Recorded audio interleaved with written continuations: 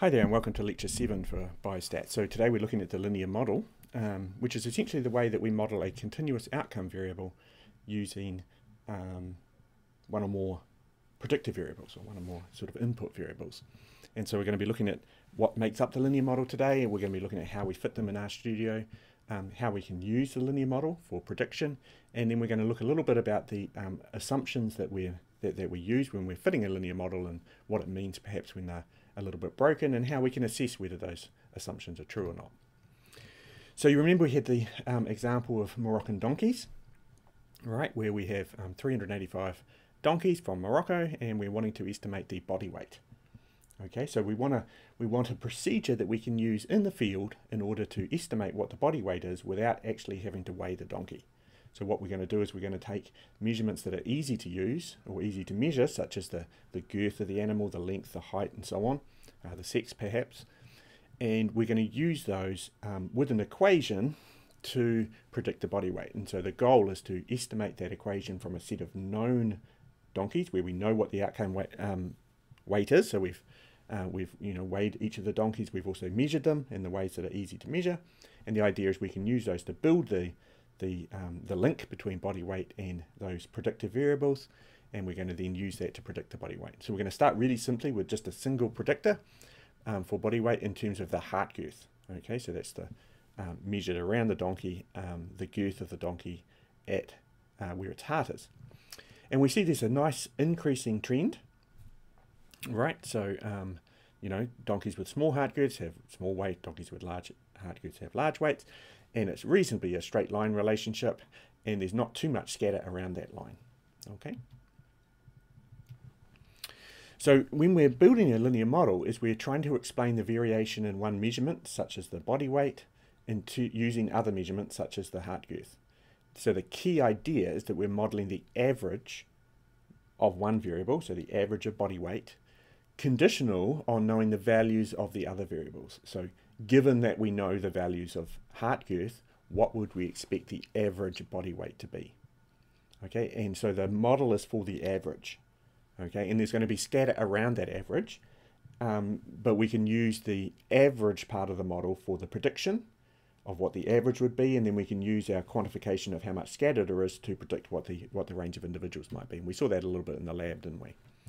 So the idea is that the straight line that we're going to fit, the linear model, is an estimate of what the mean body weight is for a given heart girth, and we assume that mean shifts using a straight line relationship like we have here, right? So this line describes the average body weight for a given heart girth. So for 100, we're estimating that the average body weight is about 90. For 130, we're estimating the average body weight is about 175. Okay, so the line describes the average body weight as we move. And so that describes the variation in the average body weight that we can explain using heart girth, right? So the shifting up and down the line is changing the body weight, changing the average body weight as we change the heart girth. So that's variation that we can explain using the linear relationship, using the model. But there's lots of scatter around the line, which is the variation of the individuals around the line, that is not explained, right? So for a given heart girth, there's lots of different possibilities for the body weight. We're only explaining the average. We're not explaining the individuals. So that's the variation in body weight not explained, as scatter around it. And a good model will be able to explain most of the variation in body weight by explaining the variation in the mean, right? So that would be one where there's not too much scatter around the trend line. Okay. So some sort of definitions of some terms that you need to know. I've already been using some of these. The response variable is essentially the variable that we want to model. So that's usually represented by the y variable. So in this case, it's body weight, right? That's the thing that we want to predict, the thing that is most likely to be unknown. Sometimes called the dependent variable because it depends on the others, okay?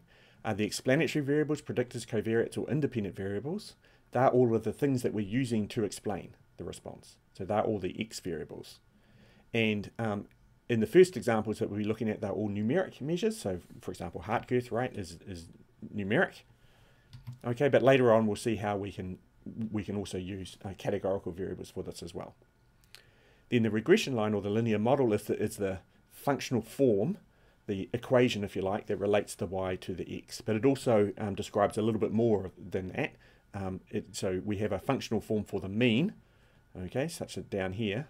But the linear model also has some information in it about how we expect the scatter of y about the mean to be as well.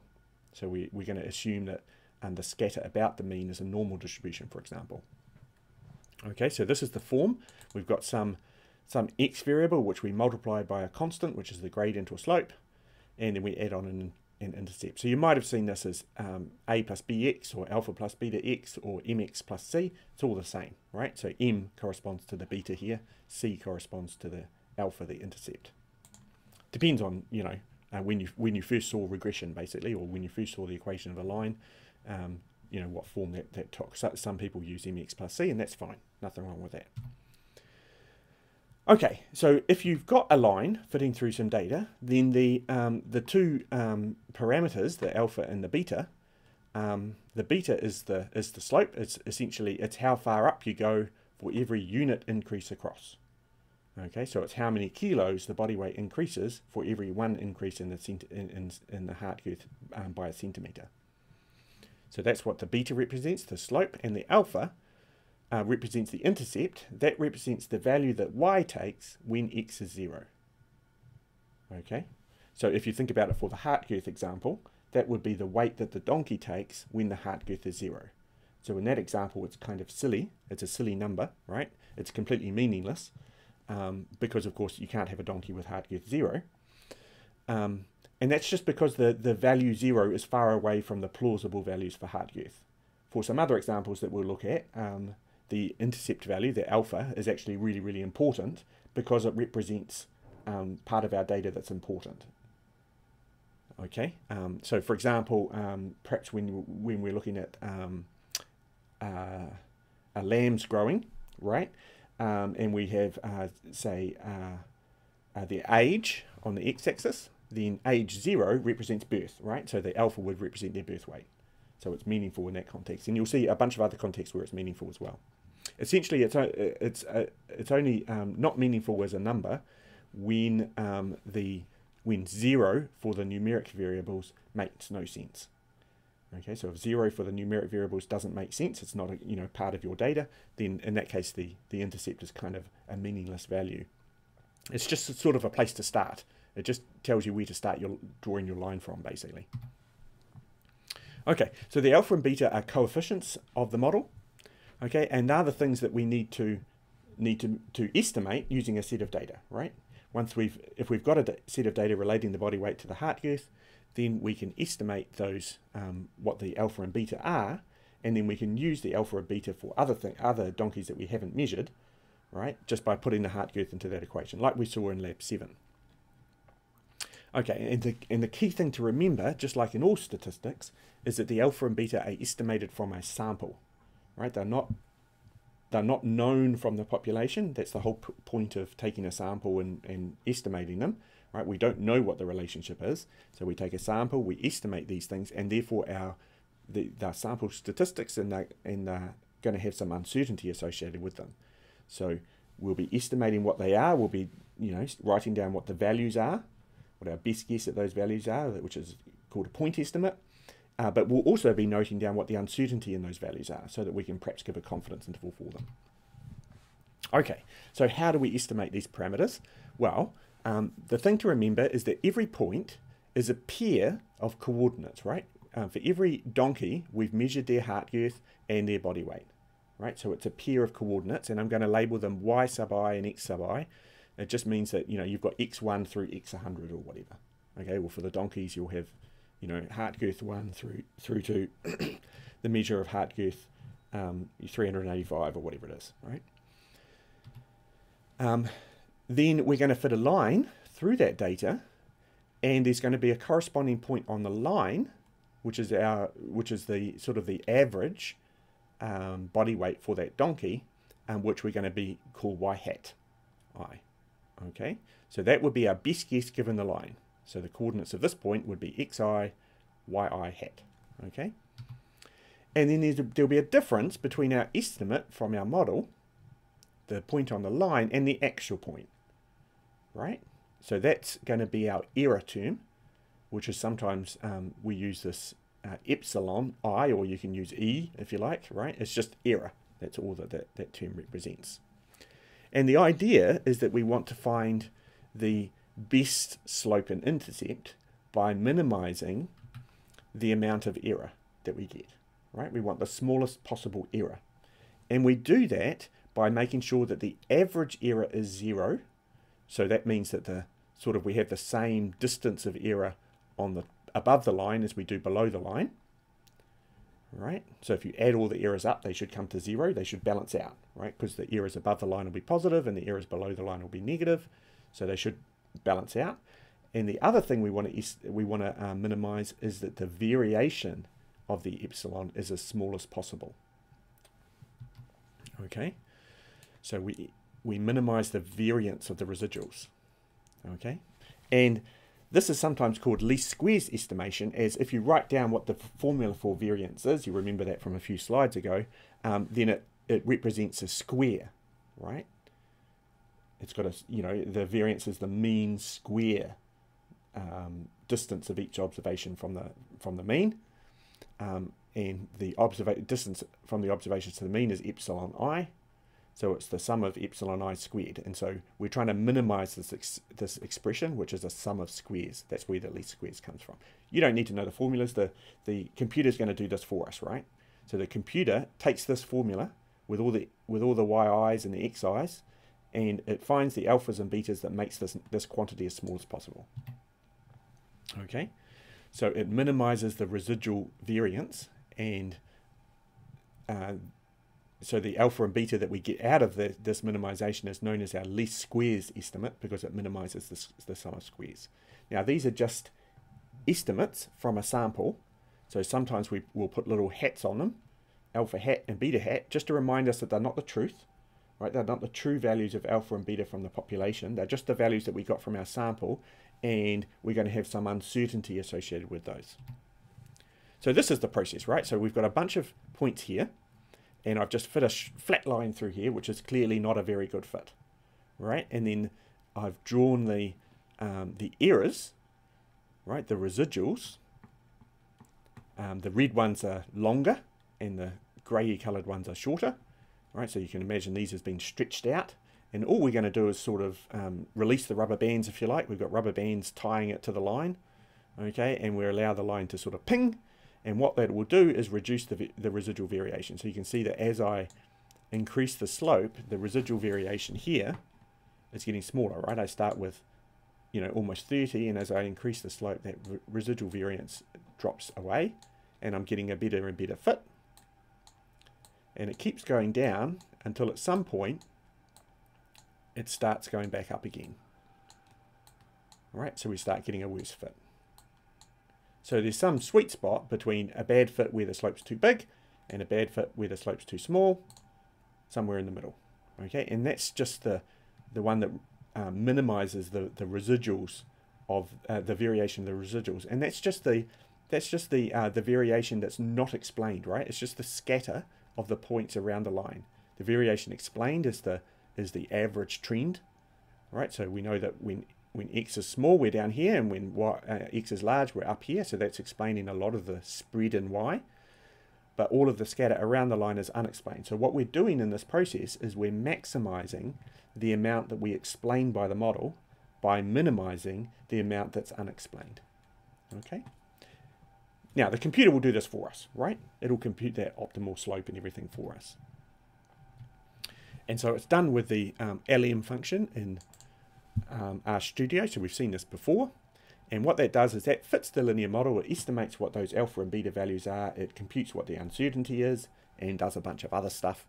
And then we can summarize it with a summary command, right? So mod here is an object, is a linear model object that contains all the information about that model fit.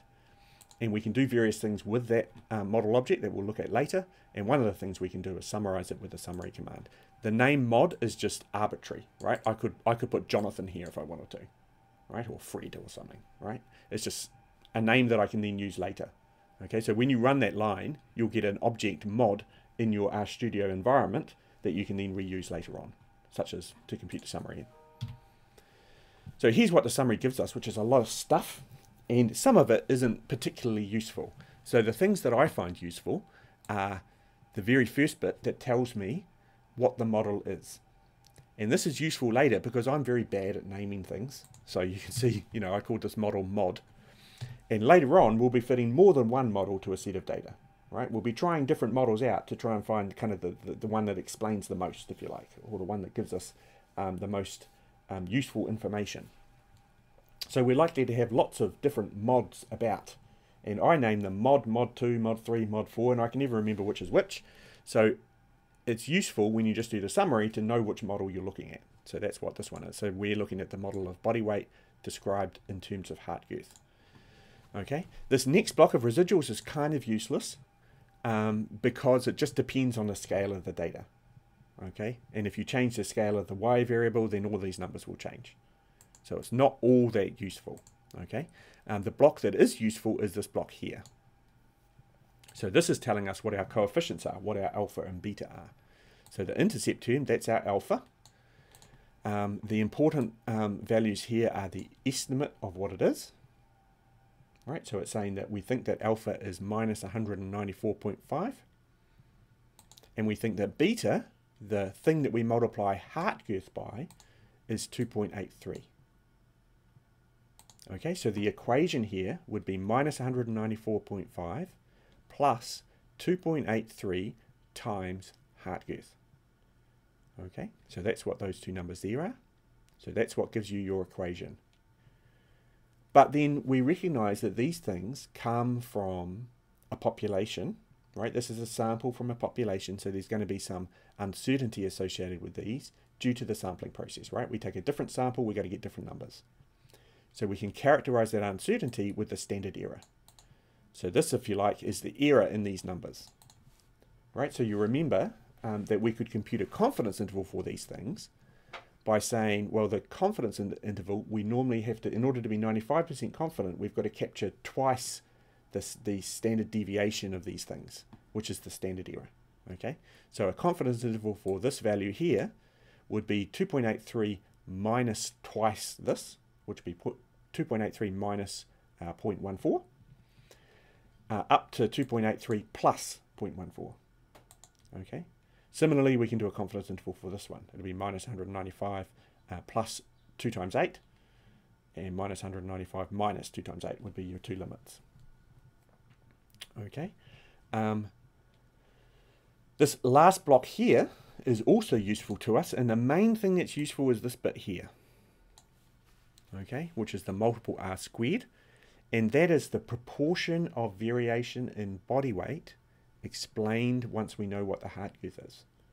Right, so it's the proportion of variation. So essentially what it is it's the variation explained by the model divided by the total variation. The variation explained by the model is the total variation minus the leftover variation that's unexplained. So we'll look into that in a little bit more detail. And the last thing that's sort of useful, though we won't be using it all that often, is the overall p-value. And that's answering the question, is something in my model useful for explaining body weight? Okay, so you can see the p-value here is very, very tiny, right? It's 2.2 times 10 to the minus 16. So 15 zeros and then a 2. So tiny, tiny. In this case, the only thing we've got in our model is heart girth, so it's equivalent to saying, is heart girth important? And that's also what this p-value here is saying. All right, so each of these p-values here and each row here is basically testing, could this number here, the estimate that we get, be 0? Okay, now you remember from lecture 6, 0 is what we'd expect the slope to be, the coefficient of heart girth to be, if there was no relationship in the population between body weight and heart girth. So if there's no relationship between body weight and heart girth, then changing the heart girth wouldn't affect the body weight. So we'd expect when we fit a line, it would be flat, right? Because the average body weight wouldn't change as you change the heart girth, so it must be flat. But of course, we didn't get flat at all. We got a steep line, right, with a slope 2.83. And so this p-value is just saying, well, how often would you get a slope as large as 2.83 just due to the sampling process? Just due to sample-to-sample variation. And the p-value is really, really tiny, right? In fact, it's the same as this one in this case.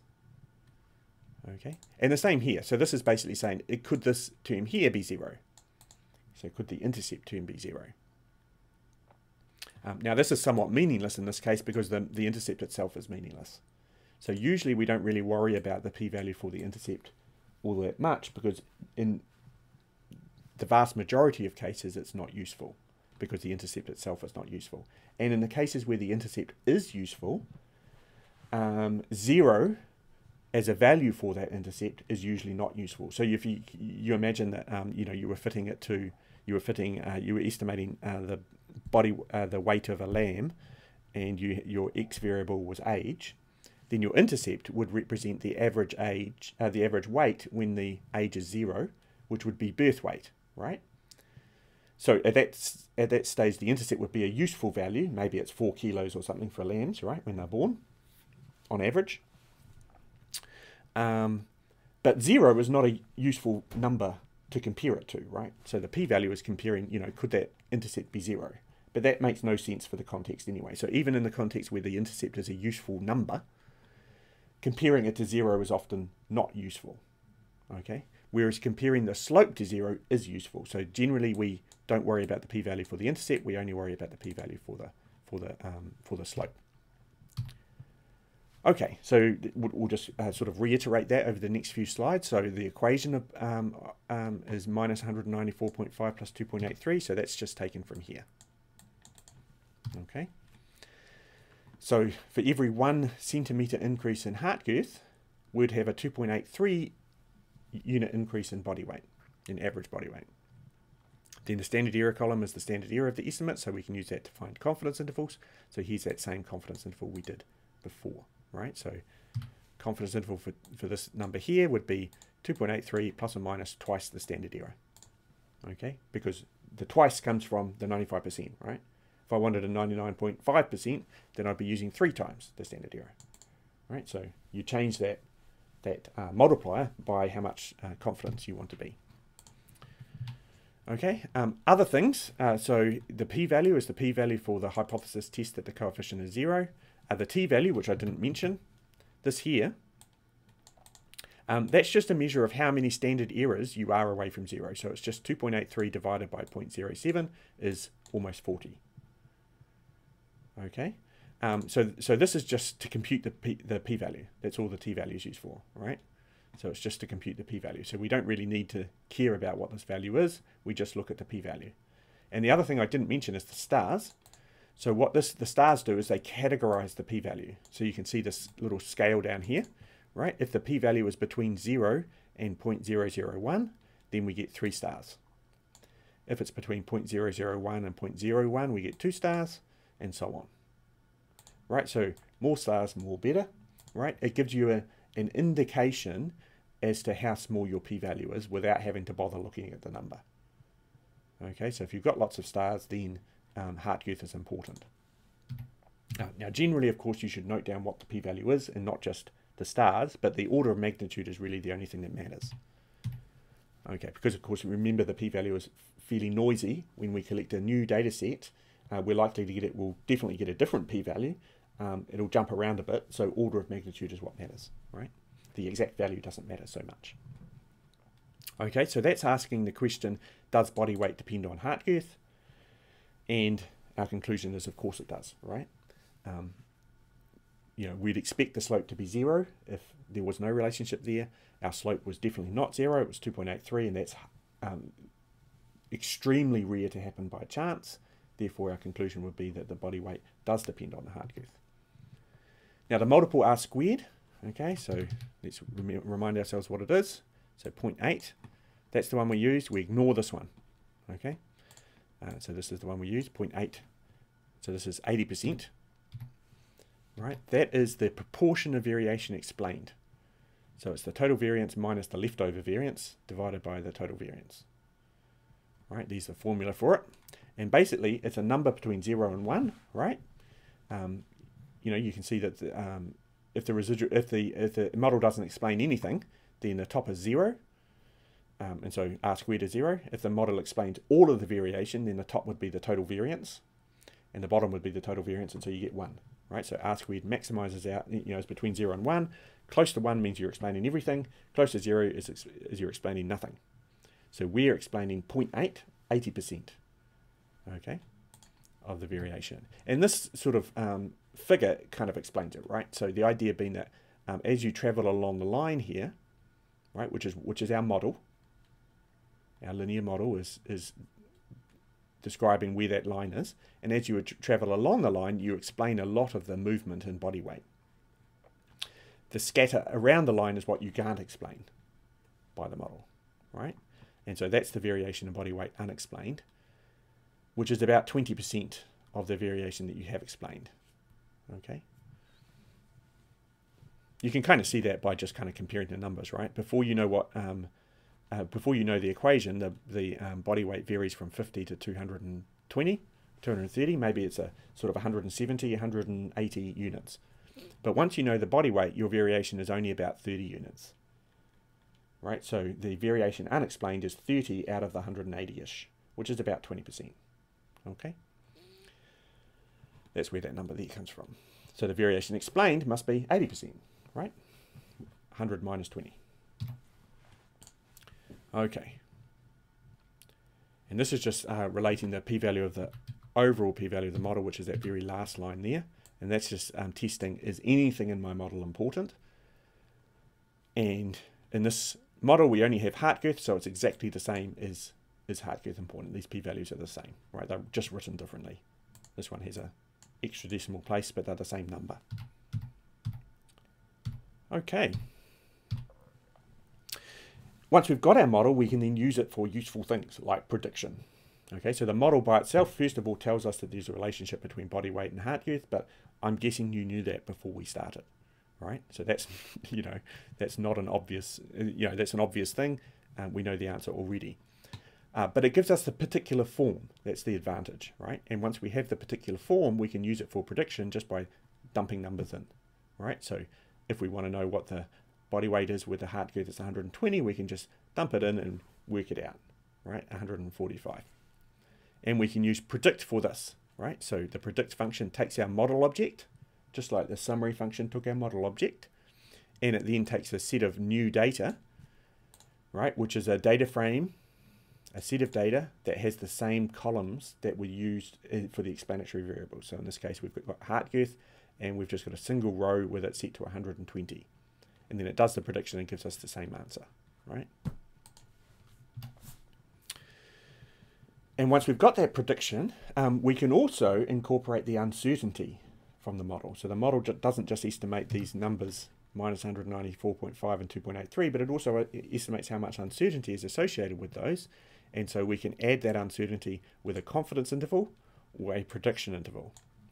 Now the confidence interval gives you a prediction for the mean, for the average weight of a donkey with the characteristic that you specify. So given lots of donkeys with heart girth 120 centimeters, we'd expect the average of such donkeys in the population to be between 143.4 and 146.5 kilos with 95% confidence. Okay, that's not individual donkeys. We know that the individual donkeys will be scattered around that. It's just for where the line is, essentially. So it's allowing for the amount of uncertainty we have in the location of the line, which isn't much, right? We've pretty much nailed down where the mean is, where the line is. The additional uncertainty around the line, i.e. the spread of the individuals, is given by a prediction interval, which is much larger. So this incorporates the variation around the line. So this would be a 95% interval for individual donkeys with heart girth 120 centimeters. Okay, so if you want to estimate what the weight of an individual donkey is, what you can say is if it's got heart girth 120 centimeters, then its body weight is somewhere between 124 and 166 kilos. You can do 2 at once, or 10 at once, or 100 at once, or 1,000,000 at once, right? Just by setting up a data frame with all the different heart girths that you want to measure. So if you've gone out and measured 10 donkeys, measured all their heart girth, you pop it into a data set where you have a column for heart girth with all the values in it, and then you just feed that into your predict function. Okay, so you can get your confidence intervals for multiple measures, and you can get similarly your prediction intervals for multiple measures. So when we visualize these things, right, the confidence interval is where the line is. So the black piece here is our point estimate for the line. So that's our values, my 195 and minus 195 and 2.83 is giving us that dark line there. The dark grey band is where the line is our uncertainty as to where the line is. So that's where we think the averages would be, somewhere in that band. Okay, and you'll notice that we have less uncertainty in the middle than we do at the ends. Right, and that's just because there's uncertainty in both the intercept, which is going to move the line up or down, and the slope, which is going to tilt it. So that's why we have more uncertainty at the ends than we do in the middle, because that's the tilting of the line, and the tilting of the line, the changing of the slope, is going to make a bigger effect at the ends than it does in the middle. In fact, the uncertainty of the slope will have no effect at all in the middle, right? Because you're just bending the line around the middle. The wider band here is the prediction interval, right? So that incorporates the uncertainty as to where the line is, with the variation that we know we have around the line. Okay, the scatter of individuals. And so there's 100 data points here, and if you count up the ones that fall outside, we've got 1 up there, 2, 3, 4, 5. 5 out of 100 are outside the prediction interval, which is what we'd expect for a 95% prediction interval, right? So 95% of the observations of the individual donkeys, if you like, would be within the prediction interval bands. So if you're predicting for an individual, you use a prediction interval. If you're predicting for the average of a bunch of individuals, you use the confidence interval. Okay, so the confidence interval is uncertainty in the mean. Prediction interval is uncertainty in individuals. So it's uncertainty in the mean plus variation of individuals. Okay, so how do we compute all of these uncertainties and things, and what are the assumptions that we make about them, and how can we ensure that that those assumptions hold? So essentially there's 4 assumptions we make when we're doing linear regression or linear model fitting. Linearity, independence, normality, and equivariance, which happily spell out line as a mnemonic. Linearity means that the residuals don't depend on x. So essentially it means that we've modeled the trend correctly, right? A straight line trend makes sense. Okay, and this is the most important thing, because what it's saying is that we've correctly modeled the average. Okay, and that's all that the model is doing, right? The whole linear modeling process is modeling the average. And if we get the average wrong, then our model was less useful. So linearity is the most important thing to check. Then we have independence. So we assume that the residuals aren't related to each other in any way. So essentially we assume that we don't have clustering in the data. We don't have, for example, we haven't measured the same individuals over time. So when you measure the same individual through time, then you expect the measure today to be kind of similar to the measure yesterday. So they're correlated in some way, right? The assumption that we make is that our leftover after fitting the model, the residuals, are not correlated in any way. They're independent from each other. Another assumption that we make is that the residuals are normally distributed around the trend. So the individual donkeys, their body weights are normally distributed around the average body weight given their heart girth. Okay, so this doesn't mean that the body weights are distributed normally. It just means that once you've accounted for heart girth, the leftover, the variation we haven't explained, is distributed normally, and those are 2 different things.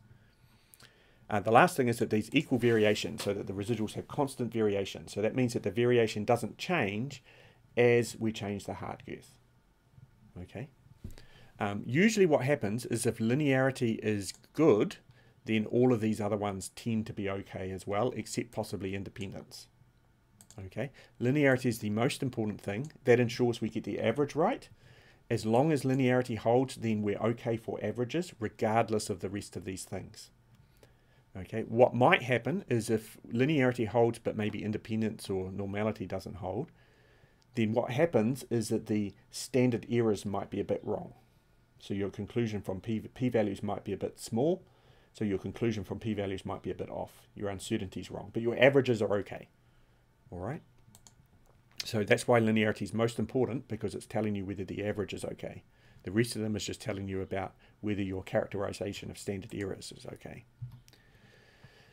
So the consequences of this is if all of these assumptions are met, then we know lots of stuff about how alpha and beta are distributed, and so we can compute things like the standard errors, and we can compute things like the p-values. That's essentially all you need off that slide. Okay. So linearity is the most important. Does the form of your model equation make sense? Then the rest of them are less important. In particular, normality is hardly ever important at all, mostly for prediction intervals of individuals. Okay, if you're just predicting means, normality really doesn't matter.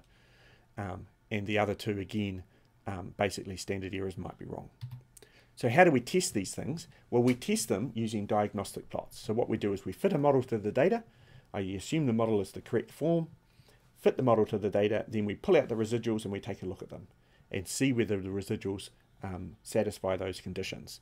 And we do that using plot. So plot on your model object will give you 4 diagnostic plots. Of those 4, only one of them is really much use in terms of assessing the model diagnostics, so in terms of assessing linearity, independence, normality, and equivariance. Another one's kind of useful for a different purpose. Okay, so we'll look at those, the 2 that are most important, and we'll just quickly gloss over the other 2. So this is the first one, which is residuals versus fitted value. So along the x-axis you have the fitted value, so that would be the estimated body weight, and on the y-axis you have the residual. And this allows us to assess linearity. And what you notice here is that we have a curve through the data. So try and see the curve without looking at the red line, which is obviously curved, but instead you look at what the average y value is as you move across. So you can see here that the average y value of these points here is above this dashed line, but then it moves it down a bit and then it goes back up a bit again. Okay, so I'm sort of tracing that red line, pretending it's not there. I'll show you how to get rid of it later. Okay, so that if you see a curve there, then that's not what you want. What you want is it to be flat. Okay, so linearity holds if you have flat. So if essentially the residuals are equally scattered above and below this dotted line here, which represents an average of 0. So that's linearity. There should be no trend present, no curve present. Equal variation then is the amount of scatter around that trend. So whatever the trend is, in this case it's curved, you can see that we start off with a small amount of variation and it gets bigger as we go across. Right, so the points are fanning out. And these things typically happen at the same time. So if you see a curve there, right, linearity doesn't hold. That's the most important thing. It's the thing you need to fix first. But often at the same time, what will happen is that it'll be fanning out. So you get this sort of shape here. Okay. When things fail like this, like they have in this case, then we need to fix it in some way with some sort of a transformation. So what we do is we change the scale of the y and x variables, say using a log transformation. We look at, log of body weight versus log of hard girth instead of body weight versus hard girth. And the idea is that on those scales, we get straight lines. Okay. So here's just an example. Here's some data on the left, okay, that we're fitting a straight line to. And this is a perfect fit, i.e. these are data that are distributed according to what we'd expect. So the residuals are independent, normally scattered around the regression line, and a straight line holds. And this is the residual plot that we expect. So this sort of little app here just allows you to get a feel for what is normal on the residuals versus fitted plot. So if we just click new data set, all of the things you're seeing in this panel here are the things that you would expect if everything holds. So you can see that sometimes we get a slight curve down maybe, and sometimes you'll get a slight curve up, and sometimes you'll get, a bit more scatter at this end and this end. This is all completely normal. This is all exactly what you'd expect. You can see you've got more scatter here than you do in the middle maybe, But this is all, nothing wrong with this. Perfect. Here's maybe you've got a bit of a curve. Okay, but actually, you know, the data is actually generated from a perfect normal distribution. So this is actually completely fine. Okay, so you've got to be a little bit careful when you assess the residuals versus fitted plot. Just pick out things that are really bad, essentially. So if you look at it and kind of, it causes you to, you know, jump a bit, or, you know, something leaps out at you and says, hey, this doesn't look right, then maybe you should be worried. If you look at it and go, oh, is that okay? Maybe. Then don't worry at all. It's probably fine. Okay, so to show you what bad things look like, let's add some curvature. Okay, so these are obviously bad, right? So perhaps less extreme. Okay, so these are where we have a little bit of curvature. Okay, you can see some curvature here, and you should start being a little bit concerned, right? We're not fitting the trend well. And the other thing I want to point out is that the graph of the data looks actually not too bad, right? The straight line actually fits here, not too bad. It's hard to see the curvature here, but it's very easy to see the curvature here. So it's just something to be aware of. This is the purpose of the fitted versus residuals plot, is it allows us to assess the trend much more clearly than the original data. Okay, so, you know, we've got some curve here. It's not too bad. I wouldn't worry too much. Some of them are more extreme than others. Right here I've got some curvature. Maybe I want to look into it a little bit further. Okay, that's the idea. And a transformation often fixes this. So if I do a log transform, add a bit of non-constant variance, then you can see that, you know, if I don't do the transformation, I've got some curvature present and some fanning, right? Non-constant variation. If I transform the variables first, then things fix themselves. Okay, so have a play with what you expect with normal, which is where you have no curvature, non-constant variance, no transformation. This is all normal stuff. And then add a bit of curvature, a bit of non-constant variance, and see what you get there. That's abnormal stuff, just to give you a feel for what you'd expect. So in general, when you look at it and it really doesn't, you know, and it's sort of doesn't jump out at you too badly, then it's probably okay. The next one you get is the normal QQ plot. So it's this one here. Generally, my advice is just to ignore this. Okay. The third one we get is a scale location plot. Again, ignore it. Okay, there's stuff written about it if you want to know what it is. But the last one doesn't assess model assumptions. Instead, it assesses influence. So what it's looking for is your model equation that you've computed, right? You know your coefficients that you've worked out, your minus 195 and 2.83, are they too dependent on just 1 or 2 points, right? So do you have some outliers in the data that are influencing the shape of your model? Okay, and so what this does is you have these bands down here, right? So you've got two measures. You've got your influence across here. You've got your leverage across here, and you've got your residual across here. And you don't want to be past these bands, right? So these dashed lines, you don't want points up in the top right or the bottom right. If you do, then those are influencing your model quite a bit. Okay. So basically, points can be extreme in two ways. You could have extreme X values, so extreme heart girths. Okay. They're going to have high leverage because they're right at the ends of the line and they can pull down on the line quite strongly. Right? You think about the principle of the lever, right? When you open a door that has a lever to open it, if you use the very end of the lever, you can open the door much more easily than if you try and open it right next to the sort of the shaft that the lever is sitting on, right? It's really hard to open the door, to move the door handle, but it's really easy at the end. That's why we have door handles with levers, right? The other way that they can be extreme is that observations could have an extreme body weight given the heart girth, right? So given the heart girth, they might be really light or really heavy. So they would have a big residual, right? They'd be a large distance away from the average body weight for that quantity.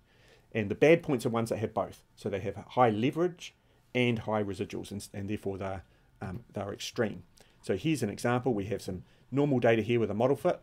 And I'm going to add a new point. So this is what the residuals versus leverage plot looks like. So here's the sort of the bands that I don't want to go across. So I don't want points up here, and I don't want points down here. As long as all my points are in the middle here, I'm happy. So if I add a new point that's maybe maybe has an extreme X value, then you'll see that it has high leverage, like it's far across here, but it doesn't have a big residual, right? I put it where I would expect the line to go through anyway, so it hasn't affected the model fit at all. Similarly, if I put it down here, then I get high leverage, but it hasn't moved the line at all because I put it essentially on the line anyway, right? So it has a large leverage, but not a large residual. Similarly, if I put it in the middle, but have a large residual, so it's very far away, it's a really odd donkey, given the heart girth. I'd expect it to be way down here, but it's really strange. Then it has a large residual, but it's not really affecting the model fit at all. All it's done is shifted the line a tiny little bit. Hasn't changed the slope at all though, has it? Right? This one's changed the slope a tiny little bit. But mostly it has a big residual, but because it doesn't have leverage, it hasn't affected the shape. So the bad points are ones that have big leverage and big residuals, such as this one here. Right, so you can see that I've changed the model fit quite a bit just by adding that one fit, that 1 point. Right, so with that 1 point, I get the red line. Without it, I get the black line. Okay, so because that point has changed the model fit a lot, I'm in danger territory. And similarly up here, right, danger territory. So whenever you have points up here, what it's saying is that the equation that you've computed, this point is contributing to that equation a whole heap more than all the other points. So you've got to be careful because your conclusions that you're making based on your data are being influenced by that 1 point more than all of the others. So what you should do in that circumstance is remove that point and refit. Okay? So that's what that one there is putting at. So in summary, when we're looking at the model diagnostics, we'll see this again in the lab, what we look at is the residuals versus fitted plot first, right? The very first plot you get. And what you're looking to see is, do you have curvature or increasing scatter from left to right? If you do, then linearity is broken and you need to fix it. So we'll look at how to fix that with, say, a log transform or something. Once you fix the linearity and the first one holds, right? So you look at the residuals versus fitted plot and you're okay with it. Then you can look at the residuals versus leverage plot, the last of the four, to see whether your assumptions are just being based on 1 or 2 points. And if they are, then maybe try removing them and refitting your model to check that your conclusion isn't based on just those 1 or 2 observations. That's it.